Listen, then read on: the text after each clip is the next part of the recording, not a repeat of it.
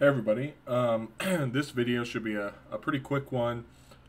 This graph that I'm going to show is going to be on my GitHub. You'll find the link below in the description. So feel free to check that out and download it. Download this and use it however way you want. For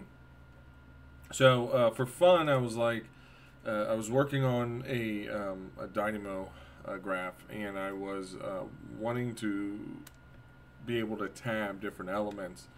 And then see those elements, there are parameters and some other things, happen down the script, but I couldn't, with the model select, I couldn't grab, in this case, all of this duct, and then run this, and then for it to have the updated selection. And then again, if we run this here, and then the common one, so if we do a wall real quick,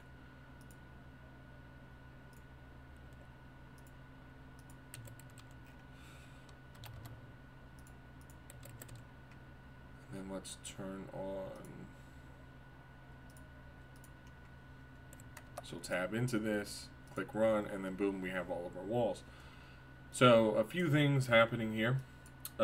First thing is for this node to reset. I found this here, so this isn't from me, but the forum post is right here, and you can go check out that conversation. But what this node here does is it'll force reset this node here, because it has force at the beginning of the name. And so it looks at the nodes and it finds the ones that say force in it, and then it resets them. I know that if you use Dynamo Player, you don't have to worry about that as much. Or if you use like a tune-up, you can reset nodes. I don't know if it resets the entire graph or how that works, but there's for this particular graph, I just wanted that one node to be reset, and this is a nice, easy function that we could just use over and over. So anyways, check that out. There's a forum post that talks about it. And then just for the folks that are interested in it, I've listed where you can find the Dynamo Revit DS DLL, so that you can dig into that and see what's available. So check that out if you're interested, but that's the path that it should be for Revit 2022, where you can find those. So there's that. And the other part of it was being able to select different items and run it. Now, I've messed with selections before, like in C# with add-ins. I've been able to use selections to do other things, and so I knew it had to be available. And so here in this node, it's pretty simple. It uses the UI doc selection, and then what we do is we get the selection, or get the element IDs. There's a couple links here to that, to the API documentation. I'll put these links below, but also you'll find them in the graph too, so check that out. But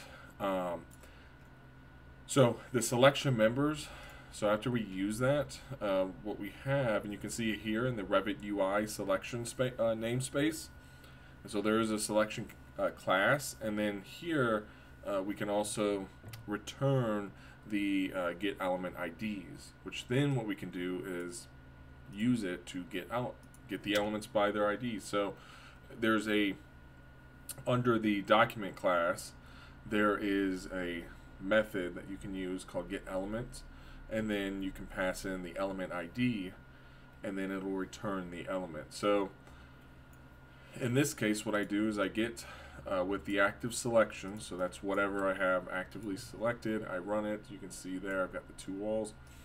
And what that function does is it'll return whatever the active selection is.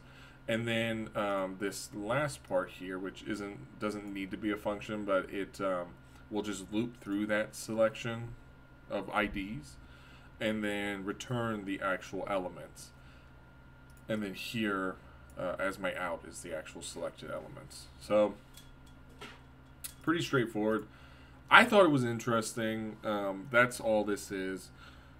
There's ways that I like to select elements and play with different things without having to reset the entire graph or remove a node and then paste it back into Dynamo. So I find this helpful. I don't know if you guys will, but if it is something that you want to check out, you'll find it again in the in my GitHub repo. And there will be a link in the description. So feel free to check that out. Let me know if you have any questions. And also, if there's future videos that you want me to do, let me know. But thanks for watching, and I'll see you guys in the next one.